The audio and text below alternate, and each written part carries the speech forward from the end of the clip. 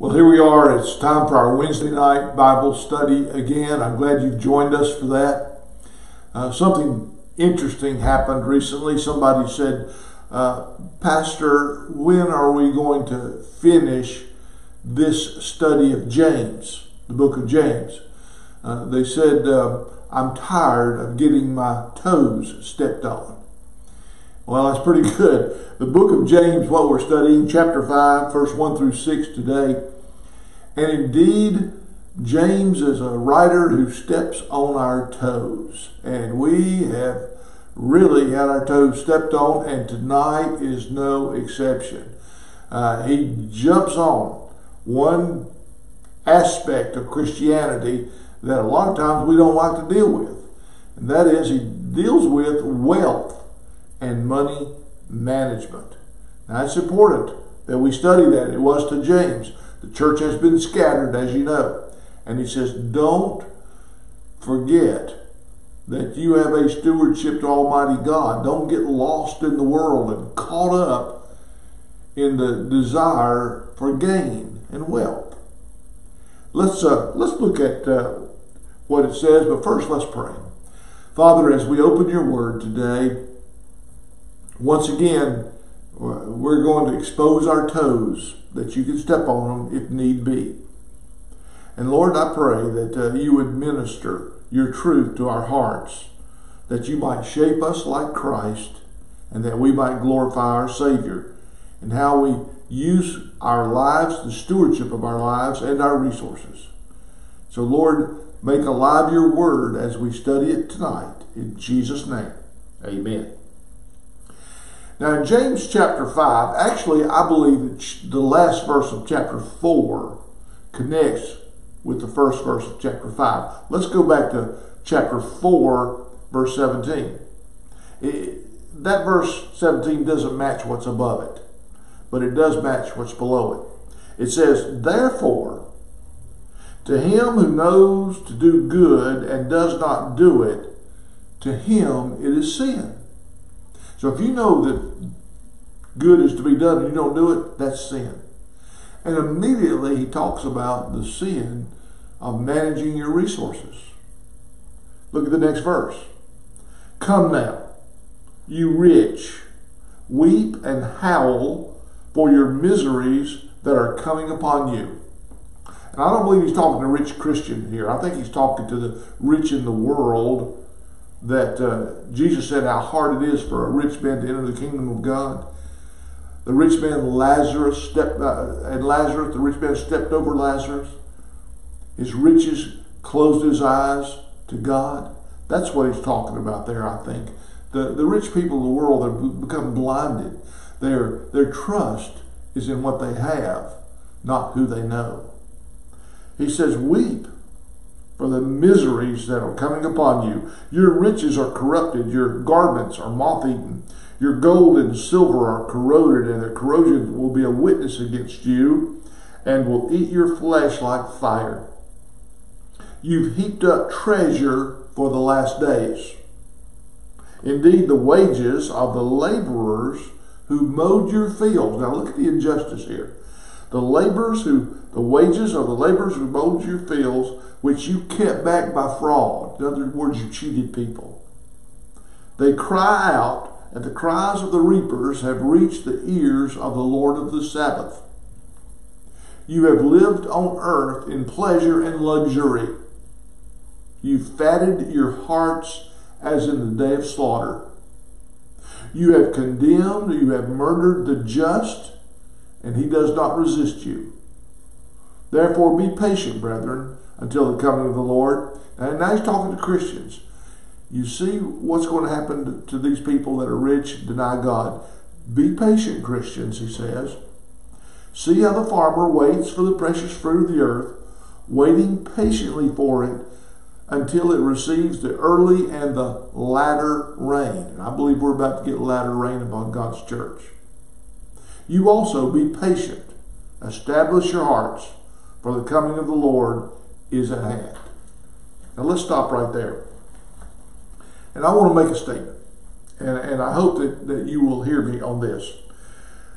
The Bible does not teach that wealth and possessions are wrong. Let me say that again. The Bible does not teach that wealth is wrong and sinful in itself. Having money is not wrong. It's the grip that money has on you that makes it wrong. You see, money has a power in our lives to grip us and to turn our heads away from the Lord. And that's why when the rich young ruler came to Jesus, Jesus said to him, "Sell all and follow me," and he couldn't do it because of the grip that money had on his life. So Jesus said, watch out for that. James says, watch out for that right here, and realize that there are repercussions for that. Now, somebody said this. Here's a question. Nothing reveals the state of a person's heart more than what? Nothing reveals the state of a person's heart more than what? Two things. Your words. Out of the abundance of the heart, the mouth speaks. And the second thing that reveals your heart, your possessions. Believe it or not. Somebody said if you want to see somebody's priorities, look at their checkbook. Look how they spend their money, and you'll see what the priorities of their life really are. If we looked at your checkbook today, what are your priorities? Is God even in there in any way? I think that's something we need to consider. Now, in churches today, there's three philosophies I want to talk about in churches today, and I want you to write these down. Three philosophies. You turn on your TV and you're going to hear the prosperity philosophy, prosperity gospel. And you'll hear some people preaching that gain is godliness. In other words, if you'll sow a seed, then God will take that seed and multiply it and give you more. So the more you give, the more God will give you, as if to imply that as you give, that God's going to give more, and that you can buy God off and you can get what you want by giving God more. Now, the interesting thing is, in the prosperity gospel, when they ask you to sow a seed so that you can get more, it's usually sowing a seed into their particular ministry. And they reap the harvest from that. And I just don't buy the prosperity gospel. Even Paul said in the last days they'll be preaching, gain is godliness.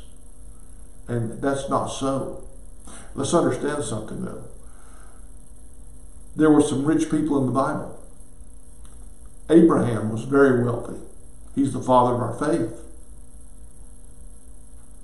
Jacob, remember when he came back to Esau and he sent all that wealth to Esau to kind of impress his brother. Joseph of Arimathea was a wealthy man that gave Jesus his tomb. So there is wealth in the Bible. Solomon had indescribable wealth. And it wasn't wealth that turned his head, it was women that turned his head from God. So there's the prosperity gospel. Second, then there's the poverty gospel. The poverty gospel. Some people say, well, we ought to be poor. The real true spirituality is in poverty. And poor people are loved more by God more than anybody else. No, that's not true. People of faith in Jesus Christ are loved by God more than anybody else. Well, he loves us all, but he loved us enough to die for us, didn't he? But the poverty gospel says we ought to give it all away. There was a writer, a popular writer a few years ago, wrote a book that implied that we ought to give everything away. Well, he quoted the rich young ruler, "Sell all and follow me," Jesus said to him. But you'll notice that Jesus did not say that to Zacchaeus. When Zacchaeus said, "I'm going to give half I own to the poor," Jesus said, no, Zacchaeus, give it all. He didn't say that. He blessed him for what he gave. He gave from his heart. And that's what God wants.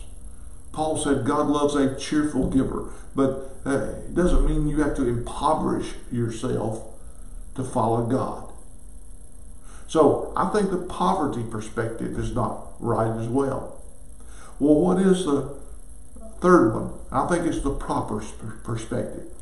Biblically speaking, I think that God gives us resources so that we can be blessed and we can bless others. I believe that God gives us wealth as a trust. It's a spiritual responsibility. It's a stewardship. In the parable of the talents, he gave each one of them differing amounts of talent, which is gold. It's a gold bar. One had 1, and one had 3, and one had 5. They had varying amounts. Well, then he said, the manager came back and said, give an account of your stewardship. What have you done with what I've given you?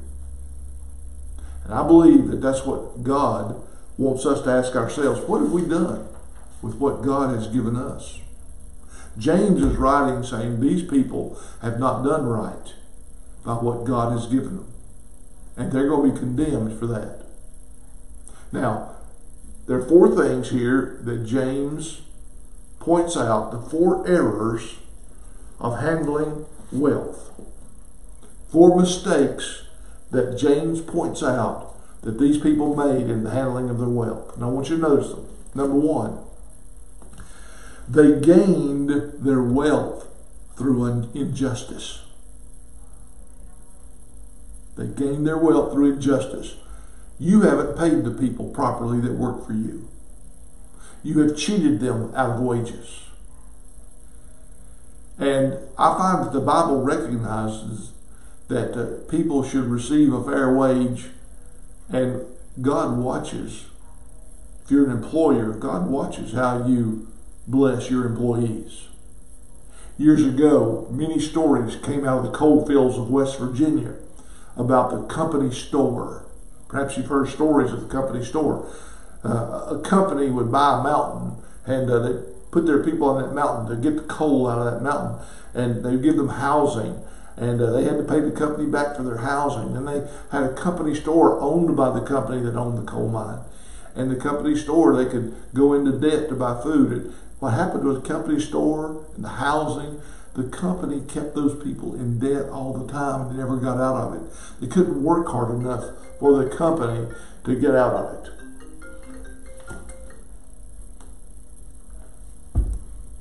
So what happens is that it was injustice. And I would say this, that if you're hiring people, make sure you're paying them a fair wage.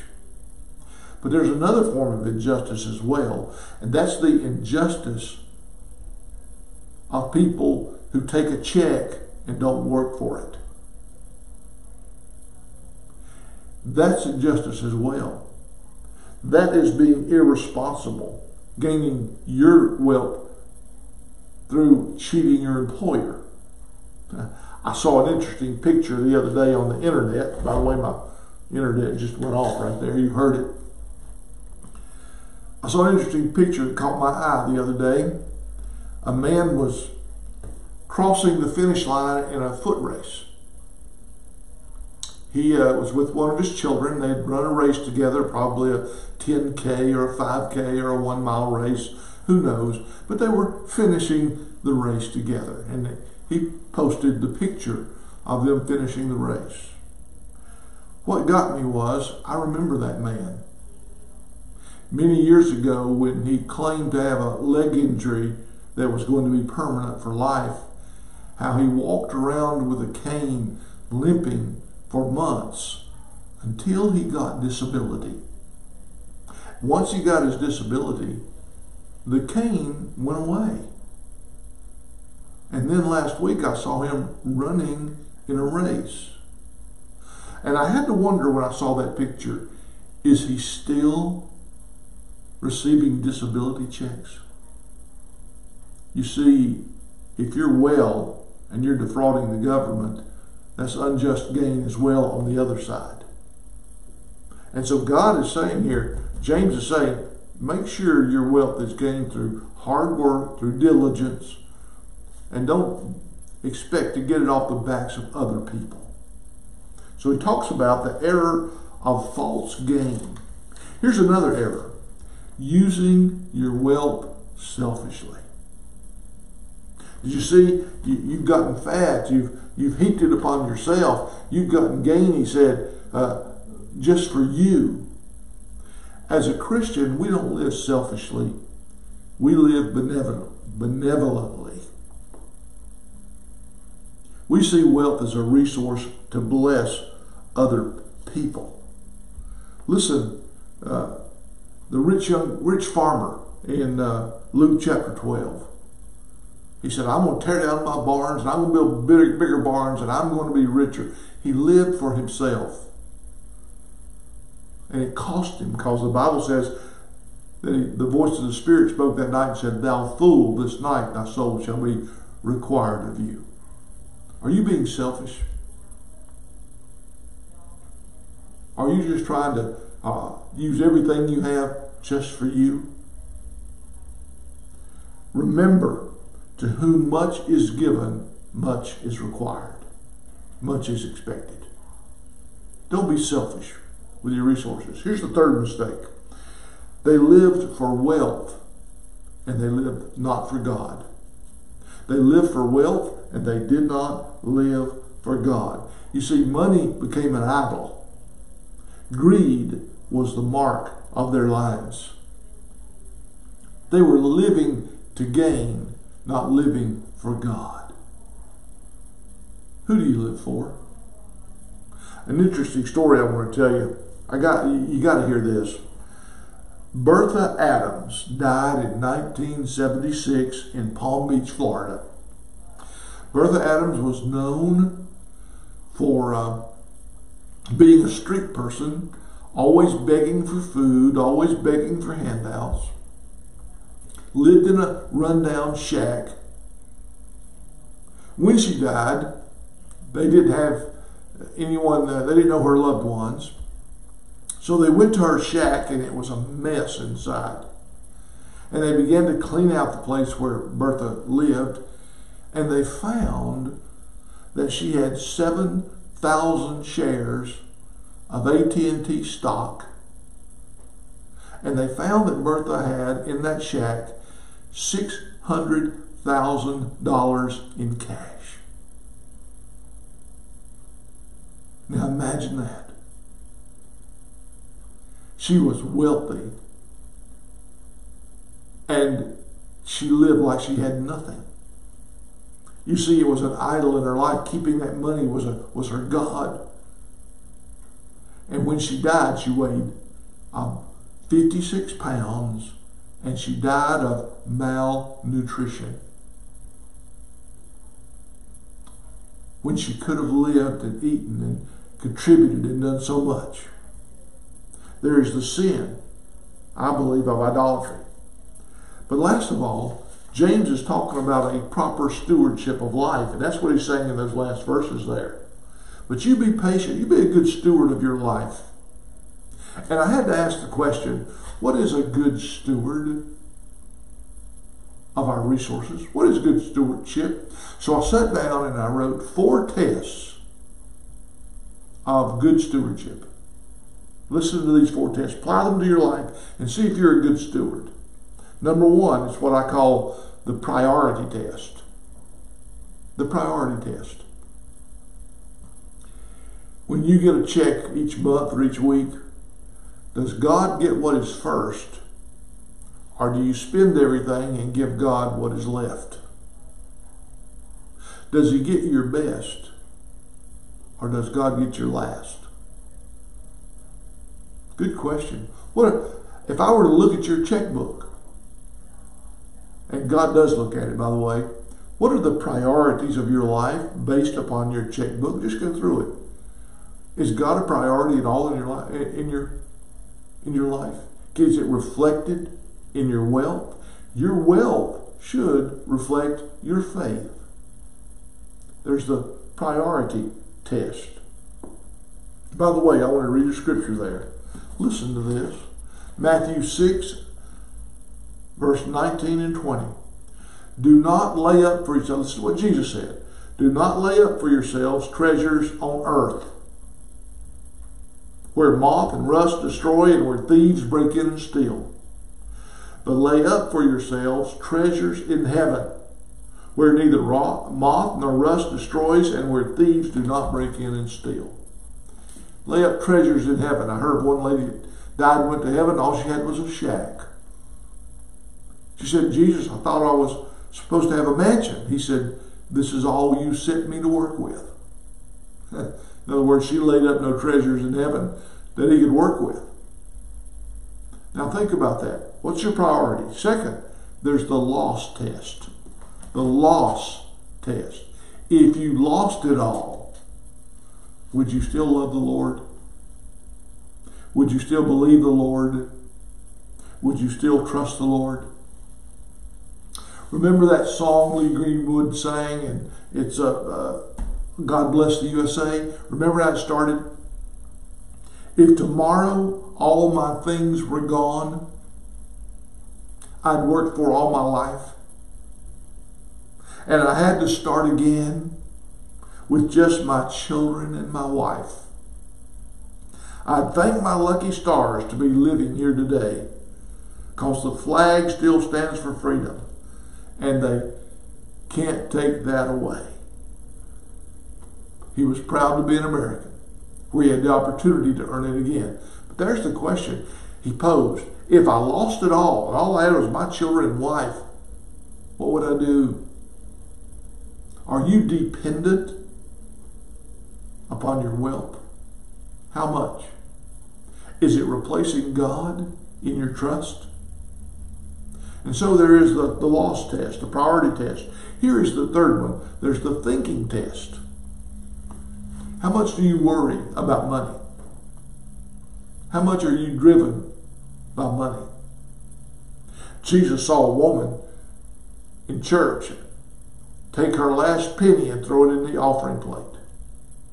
And he said, she's given more than anybody. That woman, her last penny went in the offering plate. She was trusting the Lord to take care of her. God wants us to live trusting Him.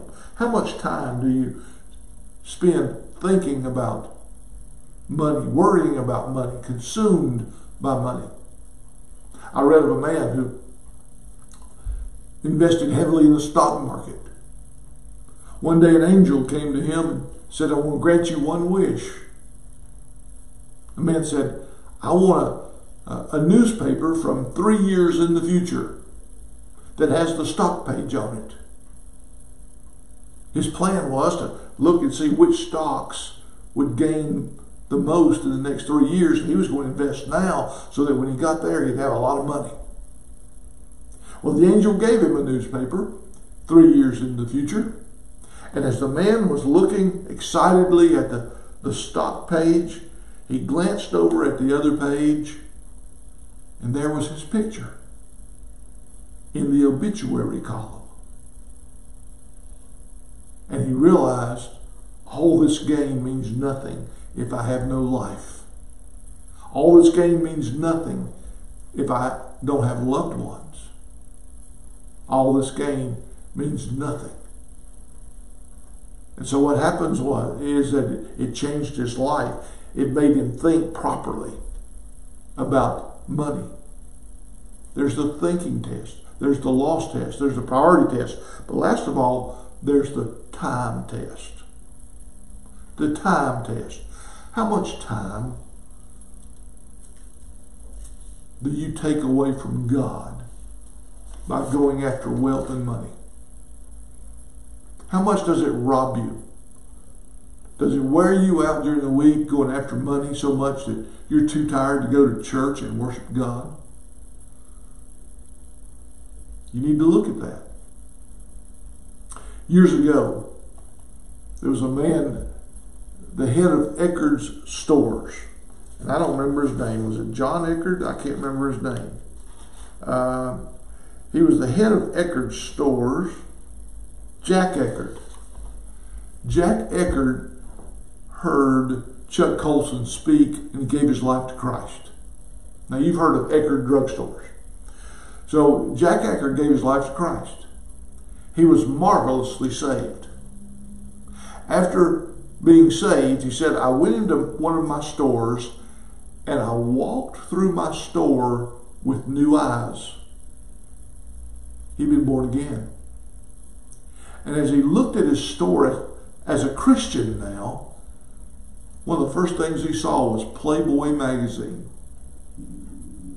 He went back to the main office and said, we're canceling Playboy. We're not selling that in my store anymore. And his accountant said, don't do that. It's going to cost you millions and millions of dollars that we make off that magazine. He said, take it out of my store. He then wrote the other drugstores and challenged them to take it out as well. They did not. But he realized that he had a stewardship because he knew Jesus Christ. Jesus Christ changed how he saw life and what was important in his life. And he ordered his life according to his relationship with Christ, not his drive for money. And that's how we should live too. I want you to think of Jesus. Jesus left a throne in glory. Can you imagine the throne that Jesus sits on in heaven? It is the most spectacular, wealthy throne in the world. And he left all that to come to this earth, to be beaten, crucified, die on a cross for your sins. But God raised him from the dead. Jesus became poor so that we might become rich. I'm rich because I have Jesus. Do you? If you don't have Jesus, you might have millions of dollars, but if you don't have Jesus, you're poor. Because when you die, the second your heart stops, you go to zero. You have nothing. And when your heart stops, and if it stops without Jesus, you've lost everything. But when my heart stops and I have Jesus, I have everything. Because I have him. Maybe you need to ask him to be Lord of your resources. But more than that, Lord of your life. Let's pray together. Father, thank you for this day. Lord, sometimes we don't realize how we handle our resources reflects you and reflects what's in our heart. And I pray right now that people will begin to think a little bit about that and how much they're trusting you in their giving, in their earning, and in their benevolence and blessing. And Father, I pray that if somebody doesn't know Jesus, that right now they'd say, Jesus, I've been trusting in wealth and other things, but I'm going to trust in you. I know one day my heart will stop. And if I don't have you, I don't have eternal life. So I'm making you Lord of my life now, believing you died for me on the cross and rose again. And I'm giving you my heart and life. Come in to my heart. Cleanse me, forgive me, and save me. In your name I pray. Amen. Don't forget that this Sunday we're going to have a 10 o'clock parking lot service. It's going to be at 10 o'clock. So please be here. Invite your friends. Let's fill up that parking lot. See you then.